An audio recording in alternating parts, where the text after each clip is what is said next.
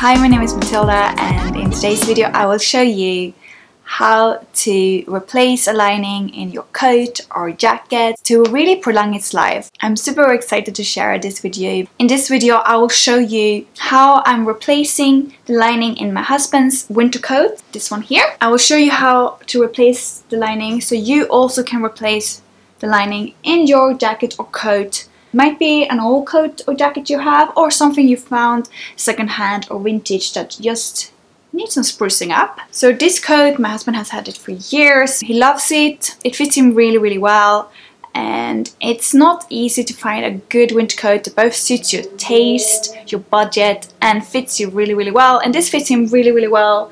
So until he finds another coat, I'm gonna replace this lining, prolong its life, and I'm gonna show you how you as well can replace your lining in your old jacket or coat.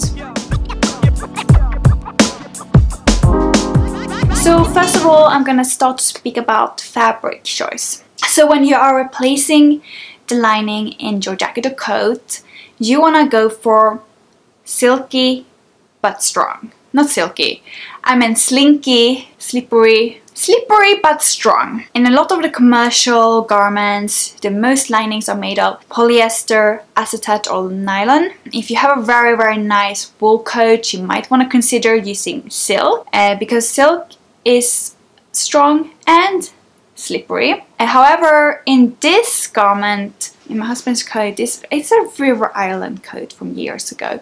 I'm not gonna spend more on the lining fabric than what the coat did cost new. So me and my husband bought some fabrics this winter when we were in Sweden. He wanted to really go for a similar style to what the coat already has. So it's black here, and then it has this nice white pinstripe fabric in the sleeves. And you can see here it's really falling apart. The most similar we found was like a black acetate fabric like this, and then for the sleeves we're going for this beautiful viscose fabric, and it also has a bit of a slippery finish to it. Basically, you don't want to have any fabrics that you easily get caught up on, like nothing rough. You want to be able to like move around easily. So that is really important in terms of fabric choice. In my leather jacket that I actually have here, I selected cotton fabric here because I really wanted to have a fun print. So this is like a dress shirt fabric, like a thinner cotton that has more like a soft finish to it. And in the sleeves I selected an acetate fabric. I have had it since 2004. I love it, and around 3 years ago the zipper broke. You had to literally just pull it over your head like a pullover to get into it. Obviously I had to replace the zipper, but my lining was broken, and that was so broken that I didn't know if it even was a point in replacing the zipper because the lining was so broken. So I actually thought maybe I need to get a new leather jacket. Well, later on I was like, maybe I can actually make a new lining from the existing lining, then go to the leather tailors and ask them to put this lining in and replace the zipper for me, which is what I did. So now let's get into how you also can reline your coat or jacket. Grab your seam ripper. We will start with removing the old lining. I started to seam rip at the neck at the center back. Make sure not to rip the fabric too much, as we will use the old lining to create a pattern for the new one.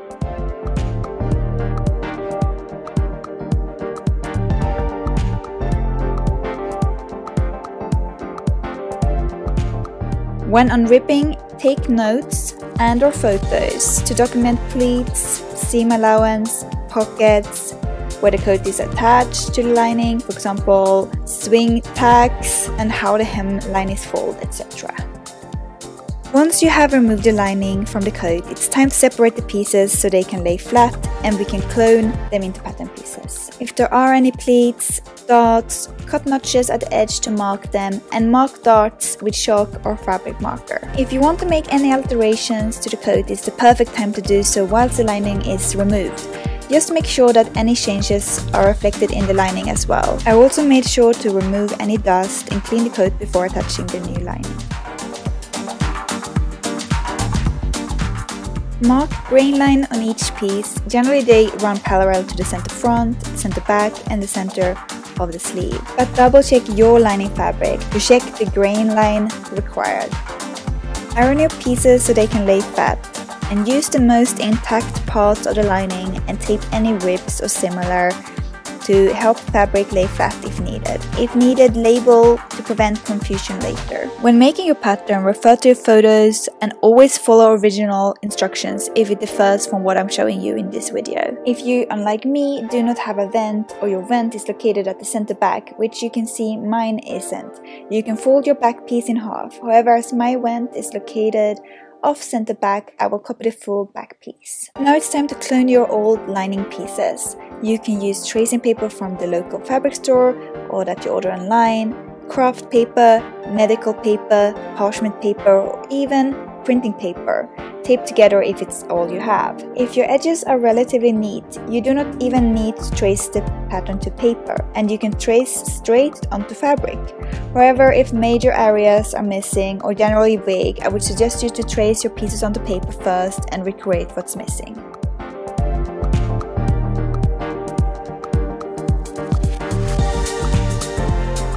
Mark seam allowances, grain lines, notches, folds, pleats, pockets, etc. onto your pattern pieces of fabric.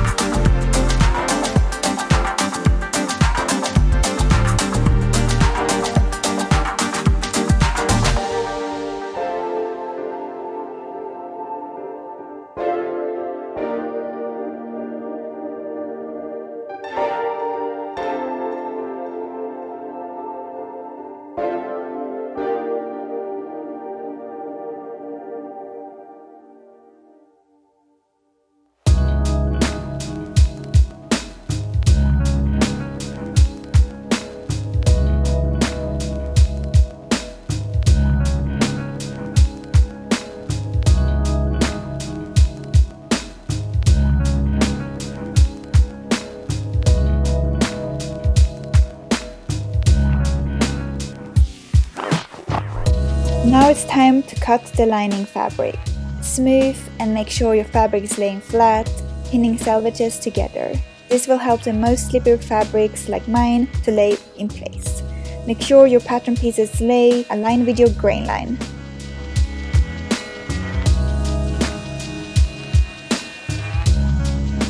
Cut out your pieces and transfer any markings to the lining, like what I'm doing here, marking out the vent.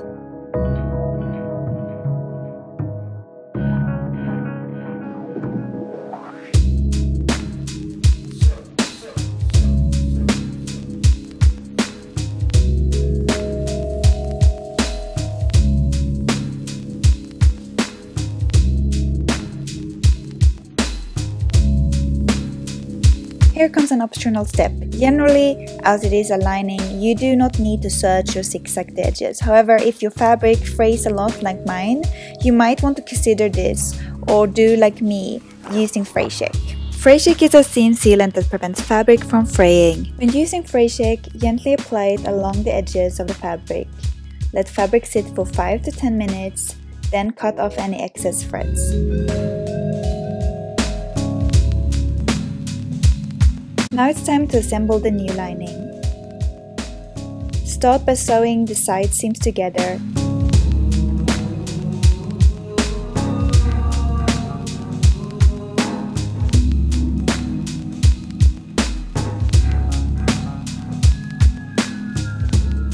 Once you've done the side seams, it's time to do the shoulder seams.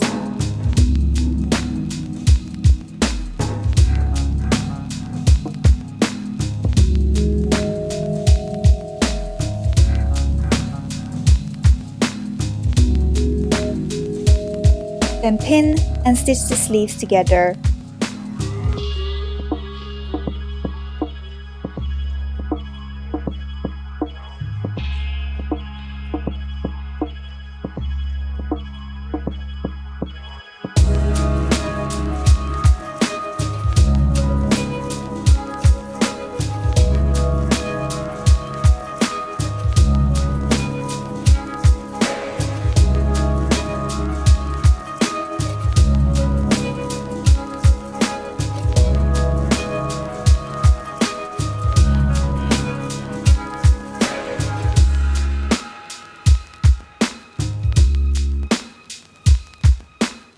Press seams on the sleeves, on the shoulder, and on the side seams. Make sure that sleeves will be applied correctly. Do check your pattern and if needed, mark back and front of sleeve cap. Now it's time to do basting stitches at the sleeve cap, which allows for some ease in the sleeves.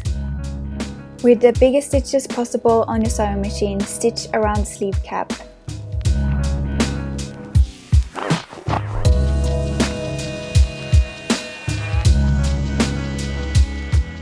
Then pull thread to gather the sleeve cap before inserting the sleeve into the body of the lining.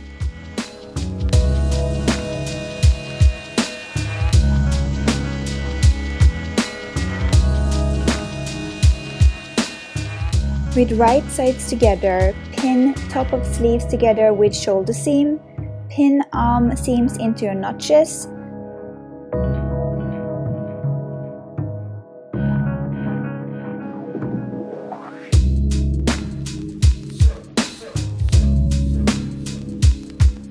Then move over to your sewing machine and attach the sleeves.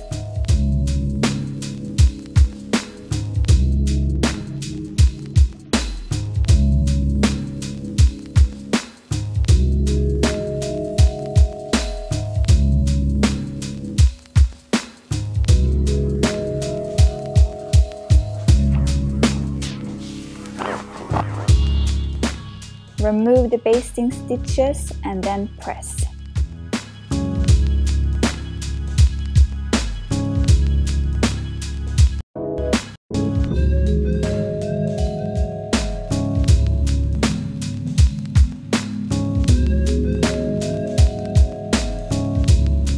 Now I'm going to attach a double welt pocket to my lining. I really should have done this before I attach the side, shoulder and sleeves together. So I really would recommend you to do all the details like pockets, dots, etc. before stitching the lining together.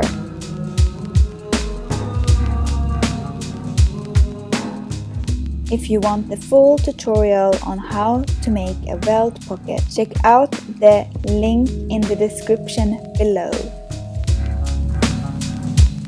Now the lining is done and ready to be attached to the coat.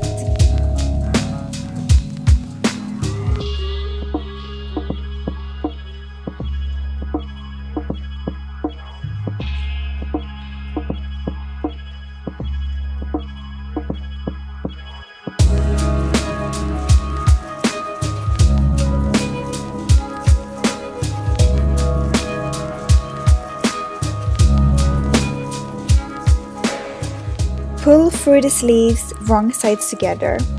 Pin sleeve to hem. Then repeat on the other side. I do this to keep the sleeve lining in place while attaching the lining to the neck as well as the facing. Then I pull the sleeves out, and with the right sides together I am pinning the lining to the coat facing as well as around the neck.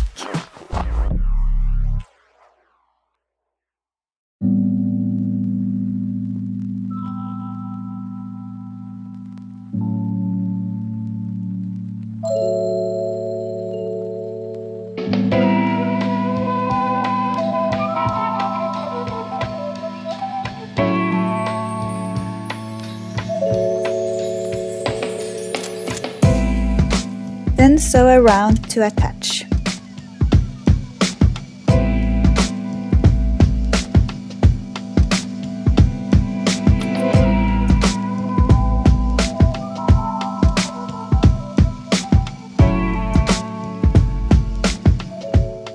This is how the lining looks after I've turned the coat around again. Unfortunately, it was really bulky around the neck, which made it hard to attach the lining nicely. Through the process, I realized when making the coat, the lining must have been attached to the back facing and then being top stitched through the seam or the back of a collar. I wasn't prepared to redo and unpick any stitches at this point, so I decided to hand stitch to even out and strengthen the neck. Before doing so, I base stitched the lining and pressed it in place.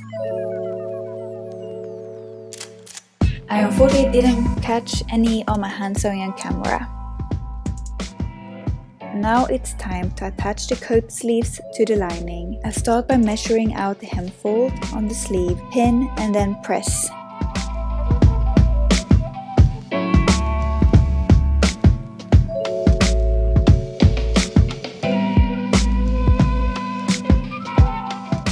Then pin sleeves together, making sure to line up the underarm seams to make sure sleeves are not getting twisted sewn together. Then repeat on the other side. The sleeves will now create this funny circle. Then stitch coat sleeves together with the lining sleeve.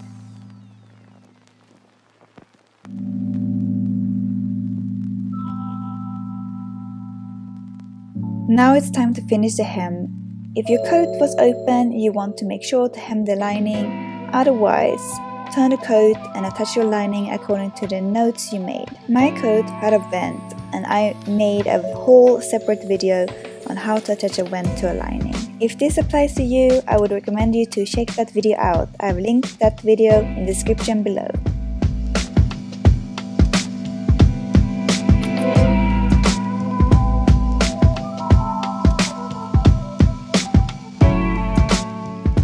The next step only applies to all of you who have a closed bottom of your lining. In one of your sleeves, unpick 20 to 30 cm depending on how thick your coat is.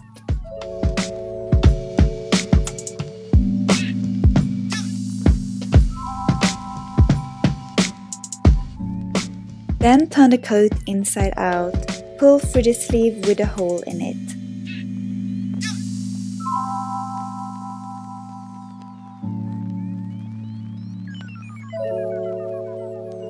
Next step is optional, but I like to do it to prevent the lining from sliding all over the armholes, and that is to attach the lining to the armhole with either swing tags or a little piece of fabric like me. Reach through the hole in the sleeve lining, grab the underarm seams from both lining and shell, bring them through the hole, and then either do swing tags or attach a ribbon around 3.5 to 4 cm long.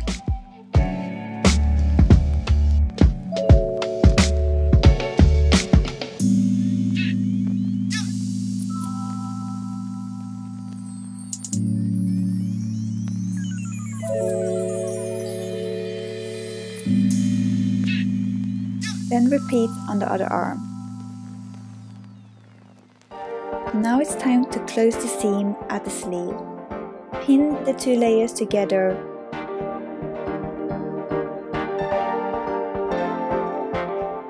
And then stitch as close to the edge as possible. You can of course also hand stitch if you want, but I stitch on the machine as you will not see this part of the sleeve, as well as it's faster. Then give your coat or jacket that final press. So the coat is finally done. Look, look. I know you can't see that much right now, but I took some footage of my husband wearing the coat. I know you can't see loads of the lining, but I think you get a better idea how it looks.